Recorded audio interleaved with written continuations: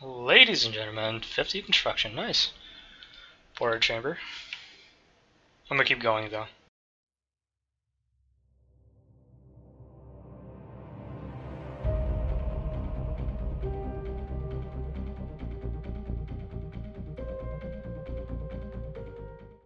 Two porter chambers. I'm gonna keep going to 51 though.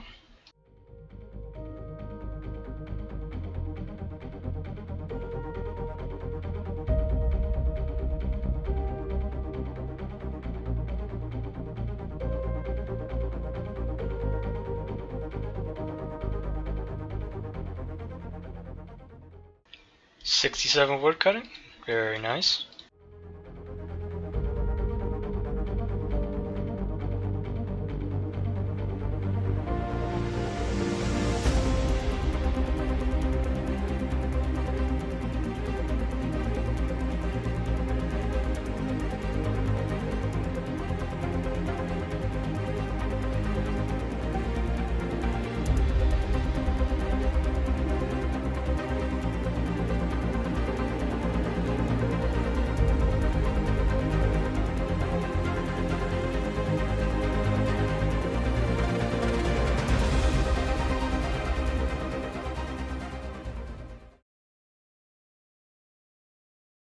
Ladies and gentlemen, 51 construction. That's going to end my construction grind for a while.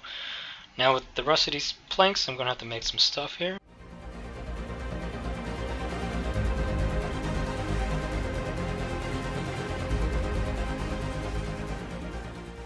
Going to build our armor case. Last but not least, our magic wardrobe, which I'm missing one plank.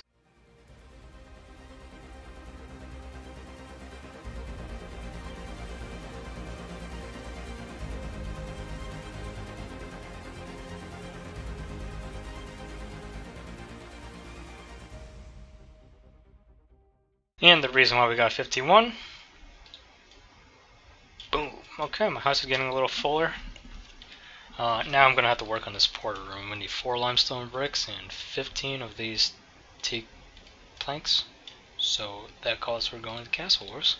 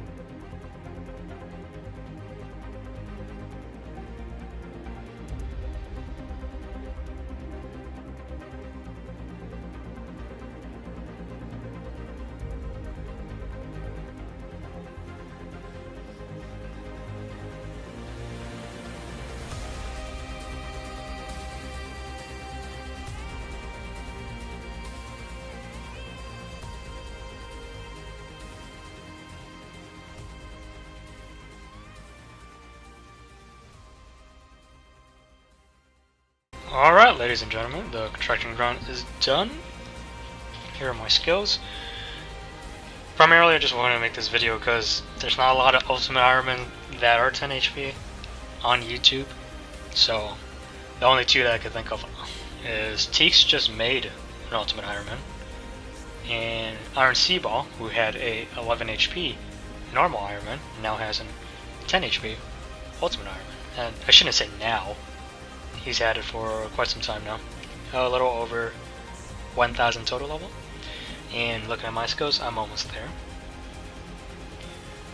So this video just is going to be a little introductory video. Basically, I just want to run down what my goals are. First one was the construction goal, 51 construction. That's going to end my grind completely. Because I don't need anything over 51 construction unless I want to make those pools in the garden. But yeah, if you look at my teleports, I have Lumbridge, Varric, and Falador, and the ones over here are going to be Artie and Camelot. I don't need those two now because I have the Artie cloak, and Camelot I have air runes in my inventory already, so I can always teleport to Camelot if I need to. I rarely go to Camelot though.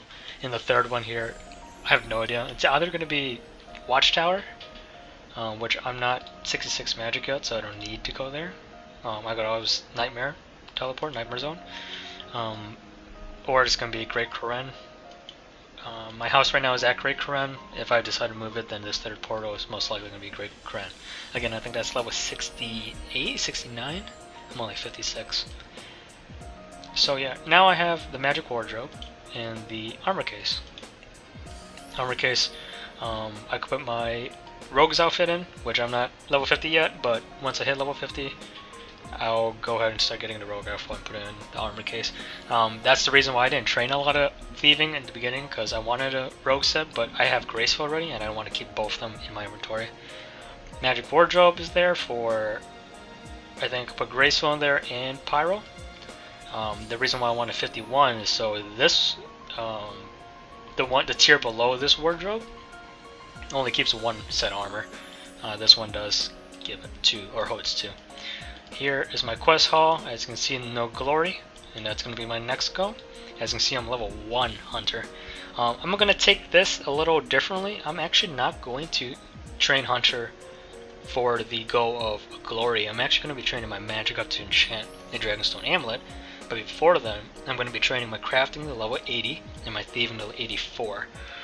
The rogue chest in the wilderness gives a chance to give a uncut Dragonstone, and I'm just going to cut it and grab my own Dragonstone amulet, which requires 80 crafting, and then I think 68 magic is when I can enchant it. Now I'll get a glory and I'll mount it. So you may be asking, why are you going to train 2 skills around 80 and now 1 skill at 80 so you could just get the glory faster? I'm not a big fan of hunter. I'm definitely going to train it. It's going to be easy levels to add to on top of the total levels. But the reason why I want to train 2 skills versus 1 is, 1, thieving you're going to train anyway. It's an easy skill, fast code, easy to get a 99. Crafting, however, a little difficult for Ultimate Iron Man. But one of my other goals is to get 2 pieces of Onyx equipment, the Fury and the Regen bracelet. Regen first, I think it's the more useful one. It does take a glove slot, and the Fury only takes an AMI, which I don't have AMI. So it'll be basically best slot defensively. Regen bracelet, however, is much more useful in that it's good for Winter Toad. Right, it deals damage. Winter Toad does damage over time, or Pyramid Plunder, which damage over time as well. So Regen bracelet is much better, especially on top of the fact that I'm only 10 HP. Those are the goals right now. Regen bracelet requires, or the Onyx bracelet will require 84 crafting and then 94 Onyx amulet, and of course a magic level of 87. So it's going to be pretty expensive. I think I calculated it's like 2.8 to 3 mil just in Chaos Runes to sell to get the token to buy an Onyx. Double that, and then combine with the fact that I have to train magic. So it's going to be quite expensive. Right now I only have 100k. But I'm just going to keep doing Pyramid Plunder until I have the money. Now, Glory is going to be pretty important. What I'm going to do with the Glory is it will enable me to do Herblore. And once I get there, I'll tell you guys what I'll be doing for Herblore. But for right now, I think I'm going to start training my thieving up to 45, 1 more level, so that I could do Blackjacking. Getting the 84 should be easy. XP rates for thieving is quite high. And then crafting. So the method I'm going to choose to do for crafting is not glass blowing. So at level 46, you could glass blow unpowered orbs.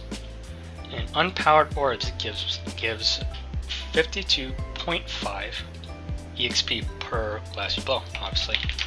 And then 49, which is 3 levels higher, 49, you'll be able to glass blow lantern lens at 55 EXP per. What I want to do instead is requirement of 23 crafting, you can make tiaras out of silver. Now they give 52.5 EXP, the same as unpowered orbs. And it's not much of a difference in terms of EXP between lantern lens, which are 55, and unpowered orbs, which is 52.5, until you get to light orbs, which is 87, which will give you 70 EXP per. And the reason why I want to do tiaras is it doesn't cost anything. I just have to mine the silver and then go ahead and make them into tiaras.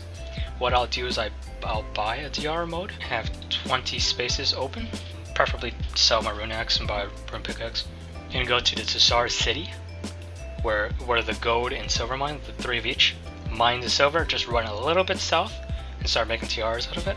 I don't know what the EXP per hour is, but I'm gonna assume that I could safely make them to 50 without wanting to kill myself. I just want to make the YouTube. There's not a lot of like 10 HP, anything really, anyone, whether it's Iron Man or not. We got Teeks that have a normal 10 HP account. We have Kemp Q, which is a 10 HP in quotations, Iron Man. Iron Seaball, which has an 11 or 10 HP, whatever you want to call it.